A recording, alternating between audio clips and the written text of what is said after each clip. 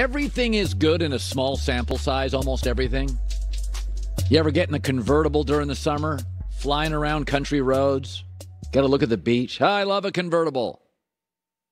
Then fall and winter happens and it rains. And then spring happens and it rains. The convertible's not as cool. Get back inside a car.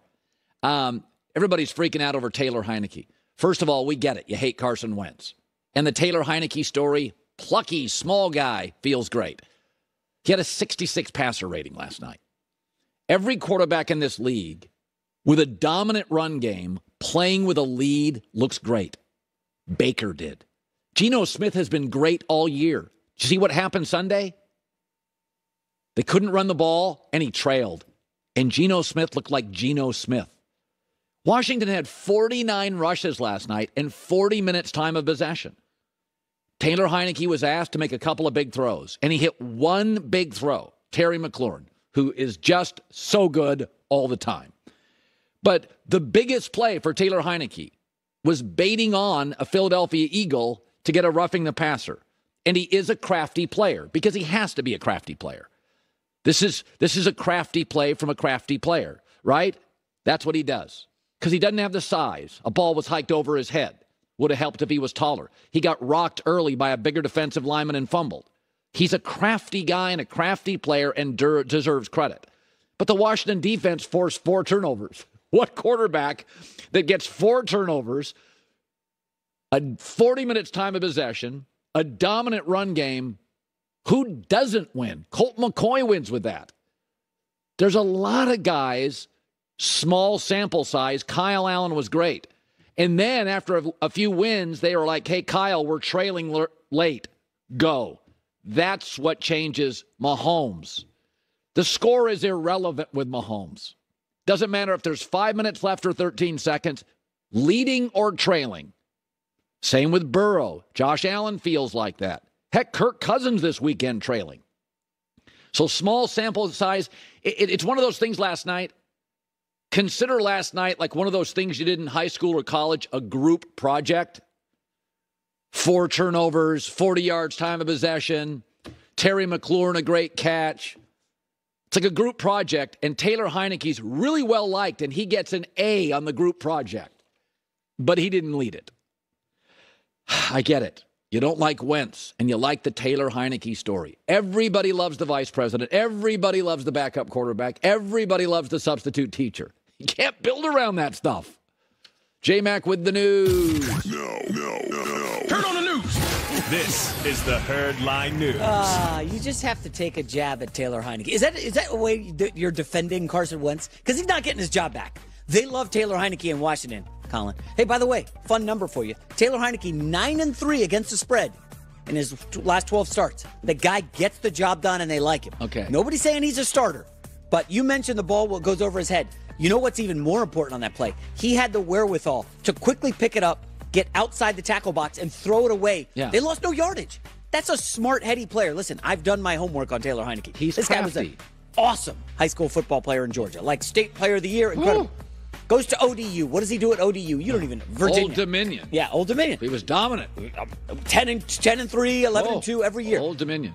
This guy is loved by Washington. They're giving him the treatment on social media for the plane ride home last night. They got the chains around him. He's doing his cool thing. They have the worst owner. It's the most chaotic organization, so they're dying for somebody to wrap their arms around. And Taylor Heinicke is a wonderful story. Yeah. But he was asked to make about 2 throws last night. One to the perpetually underrated Terry McLaurin, who's good every time you watch him play. This was a group project, but it was the defense of Philadelphia, the O-line of Philadelphia, of Washington. Washington won that game and controlled it, both sides all night. He was part of the group project. He gets an A too. Yeah. Let's take a deep breath. The weird thing, the dynamic of the backup quarterback being so popular. I'll tell you who's not popular. Carson Wentz. He is not popular. He's never been popular at any of his stops because he walks in, oh, yeah, man, I was the #1 pick. I'm Carson Wentz. Never been loved in any locker room he's been in, Colin. You can look that up. They like Carson Wentz in Washington. All right, moving on. Let's get started with a little feud here. Jeff Saturday, the new Colts coach, right? He gets the win over the Raiders. A lot of controversy behind the hire, and Hall of Famer Bill Cowher He ripped Saturday. Are you ready for this? Yes. For an owner to hire a coach who has never been an assistant at the college or pro level and overseeing a lot of qualified candidates to build a resume, it's a disgrace to the coaching profession. In regards to how this played out, what happened in Indianapolis is a travesty. Well, that's a little over the top. Yeah, just a little. Go ahead. I know you want to go in on Cowherd. Well, first of all, I know Jeff very well. He's a great guy. And I think a lot of times, again, small sample size, a lot of things look great. Do I think this will play out to a playoff for the Colts? No. Do I think it feels a little strange and odd? Yes. Do I think they have an incredibly impulsive owner who wanted Wentz out of town, who wanted Frank Reich fired? It's a very impulsive franchise currently, and the billionaire has every right to do that. I think the only disappointing thing to me is the coaches went over the top. Rex Ryan, Bill Cowherd. It's not a travesty. It is an impulsive owner who's been doing things like this since Andrew Luck retired early. He's taken big swings. He's meddled too much. This feels a little strange. I'm happy for Jeff. It never rose to a travesty. Jeff is smart, capable, knows the game. By the way, like catchers in baseball, some of the smartest players in league history are centers because you call the audible. So Jeff is high functioning. Let's not marginalize Jeff. It's just some country bumpkin. Saturday is really bright, knows football, managed Peyton Manning, who's a lot of work for years. Jeff is sharp as a tack. Don't kid yourself. He's one of my favorite guys ever at ESPN. The coaches, I thought, went over the top. They're protecting their profession. Yes. Listen, it's an impulsive owner. Impulsive owners in this league have done crazier things than naming Jeff Saturday an interim coach. Yeah. Protecting the profession, I think you're onto something with that. Like calling this a travesty? Come on. Why? Because they pulled a guy off the street who just beat the Raiders and the mighty Josh McDaniels? Naming me interim, that's a travesty. Naming Jeff Saturday interim coach, that's unique. But it's not a travesty. Okay. All right. Let's move on to Odell Beckham Jr. He expects to have a decision and a deal by the end of the month, according to Adam Schefter. The team's in the mix.